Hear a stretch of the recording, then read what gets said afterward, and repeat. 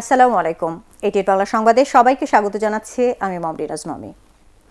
করোনায় আক্রান্ত হয়ে মারা গেছেন আরও একজন পুলিশ সদস্য। তার নাম সুলতানুল আরিফিন। তিনি ঢাকা মেট্রোপলিটন এসআই হিসেবে কর্মরত ছিলেন। পুলিশ সদর দফতরের প্রেস বিজ্ঞপ্তিতে জানানো হয়, করোনায় আক্রান্ত হয়ে রাজারবাগ কেন্দ্রীয় পুলিশ হাসপাতালে চিকিৎসাধীন ছিলেন সুলতান আরিফিন। শারীরিক অবস্থার অবনতি হলে তাকে আইসিইউতে নেওয়া হয়। আজ ভোরে তিনি মারা যান। এ নিয়ে করোনা ভাইরাসে আক্রান্ত হয়ে প্রাণ হারালেন ৫ জন পুলিশ সদস্য। নারায়ণগঞ্জে গত ২৪ ঘন্টায় করোনা ভাইরাসে আরও ৪ জনের মৃত্যু হয়েছে, আর নতুন করে আক্রান্ত হয়েছেন ৬৪ জন। এ নিয়ে জেলায় মৃতের সংখ্যা দাঁড়িয়েছে ৪৬ জন, আর মোট আক্রান্তের সংখ্যা দাঁড়ালো ১০০১ জনে। ময়মনসিংহে এই ভাইরাসে আক্রান্ত হয়ে একজনের মৃত্যু হয়। Civil surgeon doctor ABM Mashiul Alam করোনায় আক্রান্ত হয়ে তার মৃত্যুর খবর নিশ্চিত করেছেন।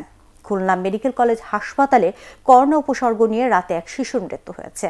হাসপাতালের করোনা ইউনিটের মুখপাত্র জানান, এরই মধ্যে শিশুটির নমুনা সংগ্রহ করে পরীক্ষার জন্য পাঠানো হয়েছে। এদিকে সিলেট স্বাস্থ্য বিভাগের সহকারী পরিচালক আনিসুর রহমান জানান, সিলেটে গত ২৪ ঘন্টায় রেকর্ড ১১৫ জন করোনা পজিটিভ হয়েছেন। এছাড়াও চট্টগ্রামে ৩ জন এবং নোয়াখালীতে আরও ১ জন করোনা আক্রান্ত হয়েছেন। শেরপুরে আক্রান্ত হয়েছেন জেলা BMA সভাপতি ডাক্তার আব্দুল বারেক তোতা। Civil surgeon doctor AKM Anwarul Rauf এ খবর নিশ্চিত করেন। তাকে শেরপুর টাউনের চকপাঠক এলাকার নিজস্ব বাসভবনের আইসোলেশনে রাখা হয়েছে। করোনা ভাইরাস শনাক্তে গণস্বাস্থ্য কেন্দ্রের উদ্ভাবিত কিটের কার্যকারিতা পরীক্ষায় ৫ সদস্যের কমিটি গঠন করেছে বঙ্গবন্ধু শেখ মুজিব মেডিকেল বিশ্ববিদ্যালয়। BSMEU উপাচার্য অধ্যাপক কনক কান্তি বড়ুয়া ATN বাংলাকে জানান, ল্যাবের গবেষণায় কিটের বৈজ্ঞানিক তথ্য উপাত্ত যাচাই করা হবে। কয়েকটি ধাপে কিট পরীক্ষা শেষে দ্রুততার সাথে ফলাফল দেওয়া যাবে বলেও মনে করেন তিনি। ৫ সদস্যের একটা কমিটি করে দিচ্ছে, তারা এটাকে ইনভেস্টিগেশন করবে। সায়েন্টিফিক ডাটাগুলো নিয়ে তারপরে ওনারা বসে আবার প্রটোকল তৈরি করবে।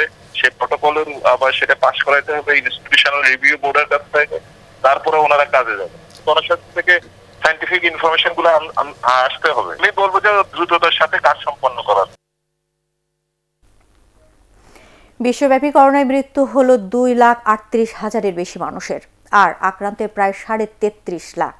আক্রান্ত আর মৃত্যুর মিছিলে যুক্তরাষ্ট্র ছাড়িয়ে গেছে অন্য সব দেশকে।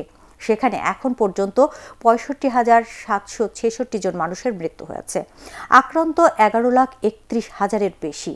মৃতের সংখ্যায় যুক্তরাষ্ট্রের পরে ইউরোপের দেশ ইতালি। দেশটিতে এ পর্যন্ত 28,236 জনের মৃত্যু হয়েছে। আক্রান্ত হয়েছেন 2,07,428 জন। এদিকে স্পেনকে পেছনে ফেলে মৃতের তালিকায় তৃতীয় অবস্থানে এখন যুক্তরাজ্য। দেশটিতে 1,78,000 আক্রান্তের বিপরীতে মারা গেছেন 27,510 জন।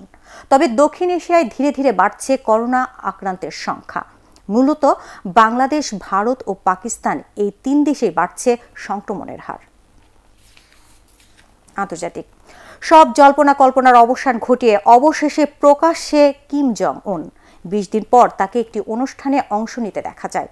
উত্তর কোরিয়ার রাষ্ট্রীয় সংবাদ মাধ্যম KCN-এর বরাত দিয়ে আন্তর্জাতিক সংবাদ মাধ্যম জানায়, কিম ফিতা কেটে একটি সার কারখানার উদ্বোধন করেছেন। এই অনুষ্ঠানে তার সঙ্গে রাষ্ট্রের শীর্ষ কর্মকর্তাদের পাশাপাশি তার বোন কিম ইয়ো জংও ছিলেন। গত 12 এপ্রিলের পর থেকে উত্তর কোরিয়ার এই সর্বোচ্চ নেতাকে প্রকাশ্যে দেখা যাচ্ছিল না। এমনকি তার দাদা সাবেক প্রেসিডেন্ট কিম ইল সাংয়ের জন্মবার্ষিকীর অনুষ্ঠানে কিম ছিলেন অনুপস্থিত। এরপরেই কয়েকটি আন্তর্জাতিক গণমাধ্যম তার মৃত্যু হয়েছে এমন গুজব ছড়ায়। এত সব গুজবের বিষয়ে রাষ্ট্রীয় সংবাদ মাধ্যম কিছু না বলায় বিশ্বব্যাপী সন্দেহটি আরও জোরালো হয়। অবশেষে গতকাল অনুষ্ঠানে কিমের উপস্থিতি গুজবেরই মৃত্যু ঘটালো। খেলার খবর। নিরপেক্ষ মাঠে ইংলিশ প্রিমিয়ার লিগের বাকি খেলাগুলো শেষ করবে লিগ কর্তৃপক্ষ। শুক্রবার ক্লাব প্রতিনিধিদের সাথে ভিডিও কনফারেন্স শেষে এমনটাই জানানো হয়। এর জন্য কমপক্ষে 10টি স্টেডিয়াম ব্যবহার করার সিদ্ধান্তও হয়।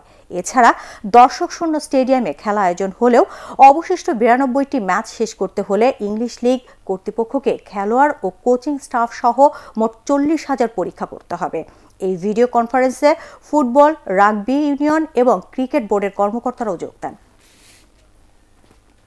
দর্শক, পরবর্তী সংবাদ দেখার আমন্ত্রণ জানিয়ে এখনকার মতো শেষ করছি। সবাই ঘরে থাকুন, নিরাপদে থাকুন। আর এটিএন বাংলা সংবাদ ইউটিউবে দেখতে ব্রাউজ করুন youtube/ATN Bangla News।